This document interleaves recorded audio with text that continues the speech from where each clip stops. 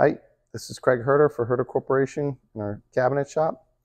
I'm doing lockout tagout for our COLMET spray booth. It's just inside this room here. Everything is powered at this point outside of the room. In order to shut this down, this is actually pretty simple. Right now the light's on. It is powered. Happens the fan is off, but there's power to it.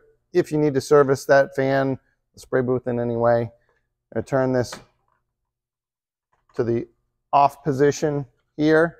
And not only that, because if someone, say, is servicing the fan, we need to make sure that we are locking this power out.